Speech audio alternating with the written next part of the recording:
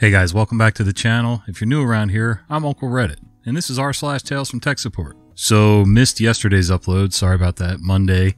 Between driving most of the weekend and working on stuff and all the rain, I was going to try to record outside, but it's hot. Florida in July is not all that pleasant. Anyway, we're down here in Citra, Florida, right outside Ocala, almost halfway between Ocala and Gainesville, so yep, if you're in the area, let me know. You can buy me a beer. Alright, let's read some stories. Wherein your hero gets a bad performance review for doing a month's work in a few hours. I'd been hired as a junior mainframe programmer, my first real programming job. I'd just finished 6 months of COBOL training, and with Y2K approaching, the company was desperate to get more developers. I spent my first couple of months learning various mainframe technologies, including JCL, Job Control Language, which tells jobs to run, when to run them, and how, and a few other things. A job in this context is a series of multiple programs, usually COBOL, run in sequence by the JCL.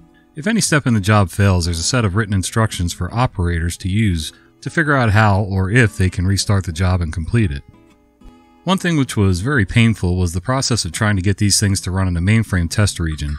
I had to copy over the files individually and then manually cut and paste a bunch of information to get the software to run on a new region. Since I was using an IBM terminal emulator that had VBA installed, I started playing around with it and soon built myself a set of tools to automate copying JCL, all the programs the JCL would run, and update the data for me. It made life much easier. More on that later. The team lead from hell. Our team lead was interesting. She was a former operator. She didn't know much about programming, but she knew everything else about the system. If something needed to be done, she couldn't program it easily, but if you went to her, she could tell you anything you needed to know to get it done yourself. A senior developer was transferred to our team, and after a few weeks, she was sick of how our nightly batch jobs would keep failing. The JCL only allocated a bare minimum of disk space to each step, and we would routinely get calls at night saying a job had run out of disk space. So this developer started upping the disk space for the jobs, but the team lead ordered her to stop. If the jobs don't fail, they won't need us.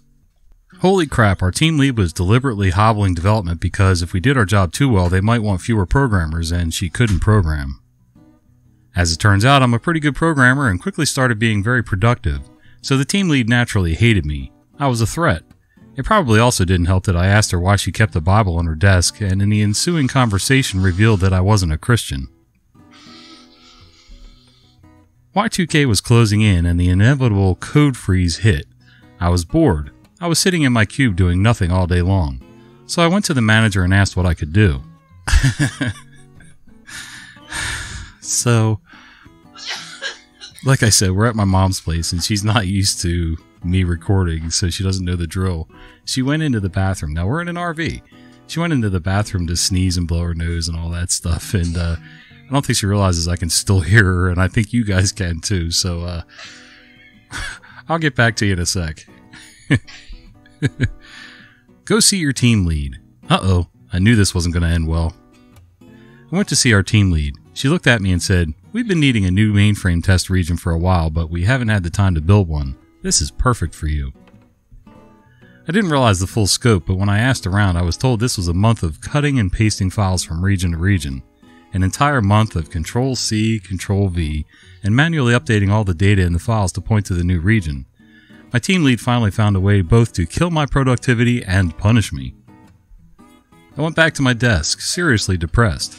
My first real programming job, and I was getting F's by politics. This company also refused to let me have an empty cubicle with a window seat because those were reserved for senior developers.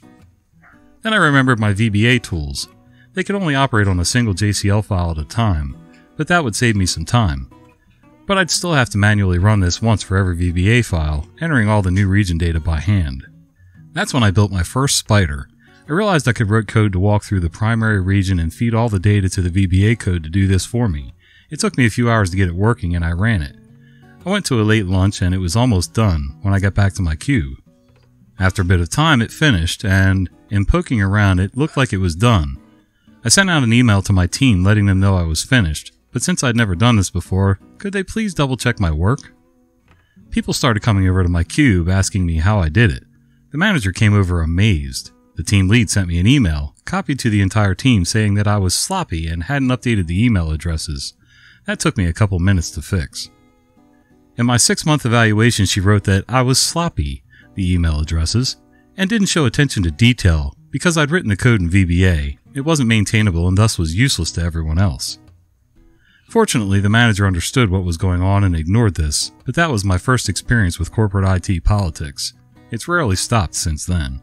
So now I almost know how guys who do live spots on radio shows and the morning shows and stuff like that feel. It's a little different here. There's a lot of us in this RV, and I am kind of monopolizing the airspace right now in here, so I'm going to try to be quick and get this done so that everybody else can go back to their normal lives. Once was a man. So this was a call from last year, and it was probably one of the craziest customer rants I've heard.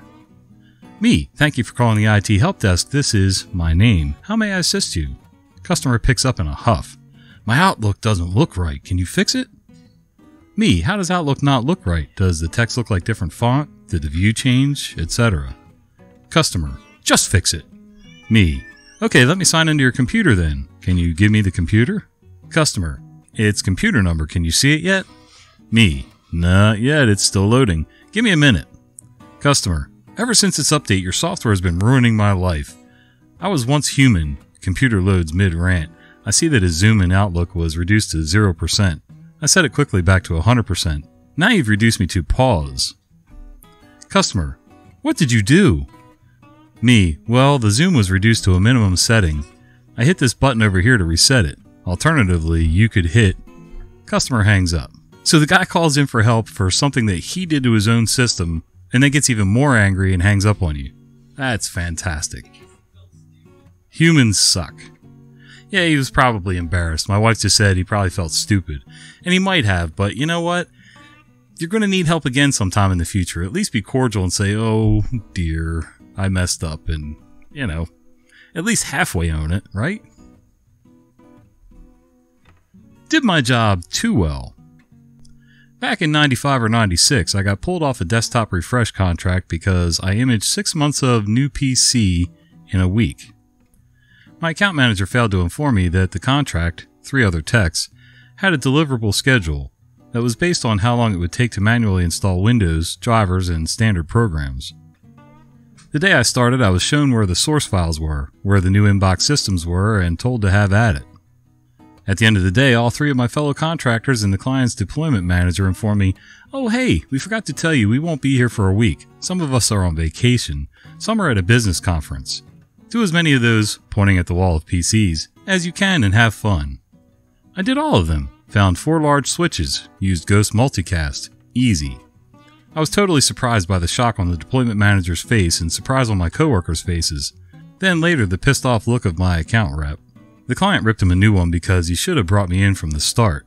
Then he lied to them and told them I was only available for that week to cover vacations and was already booked at another client. My girlfriend, who also worked at the client in another department, ratted out the truth. The account rep got banned from the client, and the company took a huge hit to avoid fraud charges. Yeah, so that account rep sounded just like a lot of salesmen I've known in my life. They, oversell the job, lie about it to get whatever, to make yourself look better. And, yeah, just a bad look all the way around.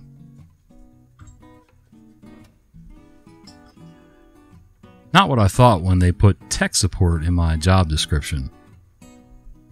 I got one for you, a story that's all too relatable. I recently got a position as a web admin / tech support for a small company. I had the pleasure of having an office all to myself until they hired a few more people. Which is fine, I enjoy quiet and competent workers. Problem is, I have no idea how this one coworker still has a job. I should have known what I was in for when he asked me how to change the display orientation on his screens. But I gave him the benefit of the doubt. Maybe he's just hired for answering phones, and he's just stuck in this office with me because there aren't enough desks anywhere else. Even if he was hired to pick up calls, he's still underqualified. Next issue, after the screen orientation, was his background photos. Wanted to change them. Then it was him asking me to proofread his emails. Not soon after, he was asking me how to set up a Facebook, and at this point I began ignoring him. Unfortunately, he has demands, and now my other new coworker is helping him along. Not what I thought I would be doing when I decided to be a web admin. Worst part of all is he just never stops talking, showing up 2 hours later calling in sick, throwing me under the bus when there's a website issue, or asking me what the shortcut keys are to save on Google Docs. How is this man still working here? For the most part, I've been keeping my head down and watching him slowly burn as we all slowly stop helping him do whatever it is he was hired to do. Wish I was joking. Signed, another nerd. So, there's either serious nepotism going on here, or this guy paid somebody off to get this job. A lot of these jobs, isn't there like a test? I don't know if it's a big corporation here or a small office, whatever it is, but a lot of times, you know, I mean, even when I got a small job welding in a small door shop, the guy that ran the shop still made me lay down a bead to make sure that I could actually make two pieces of metal stick together without it looking like an orangutan did it. I don't know, did people just stop doing that and start taking the employees' words now, or what? Oh well. I guess they'll figure it out and he'll be gone soon enough. The customer with a hammer. I'm in first-line tech support for a large ISP and receive incoming calls from customers with tech support issues. Working here is a first step to get into the IT industry. A couple days ago I had a call that was very much not expected. Customer's internet wasn't working and we started the troubleshooting, and after a while we came up to the real issue at hand. Me equals me, C equals customer. Me. Okay, let's try swapping TP cables. Unplug the TP cable in your router and try the extra cable that was sent in the packaging. Customer. Sure, I'll go grab it. A minute or so passes. I have it now, but I can't get the cable out of the router. Me. There's a little plastic piece you need to hold down to unlock it and should be able to pull it out. Customer. I'm doing that, but it won't come out. Me. Try wiggling it a little and pulling. Customer. Nope, doesn't come out. Why would you send me a broken router? The cable's completely stuck and it was a nightmare to even get the cable in there in the first place. Me. What do you mean? Customer. Yeah, I had to use a hammer and hammer it in place. Me. I'm sorry, what? Customer. Yeah, I had to hammer the damn thing in there. Me. Could you maybe take a picture and send it to my email so I can have a look at it? Customer. Sure. A few moments later, I received the picture. The customer had put the cable in upside down, hence why you couldn't get it in. We had to send him a replacement and had to bill the customer for the broken router. He got very upset that he had to pay for it, but I explained to him that we always send a manual with our routers, which includes written explanations with images, as well as a link to a video with instructions on how to plug everything in. Nowhere in these instructions is there ever any mentions of using a hammer, so he himself broke it and has to pay for it. Since the router we send out is just a loan for the time he's an active customer, I also made sure that the router that was sent out already had the TP cable plugged in correctly.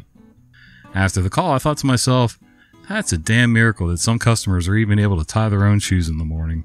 Ain't that the truth? There's some people, like I said, they could be the nicest people in the world, but I wouldn't trust them to cross the street without somebody holding their hand. Yeah. How do people survive so long? I guess that's why it's called dumb luck, right? Well, hey guys, I hope you enjoyed these stories, and if you did, would you consider doing me a favor? Would you click that little like button down there, maybe subscribe to the channel, and click the bell icon so you get notified the next time I upload a video, and then you won't miss the fat guy with the beard telling you stories from somewhere in the US. See ya!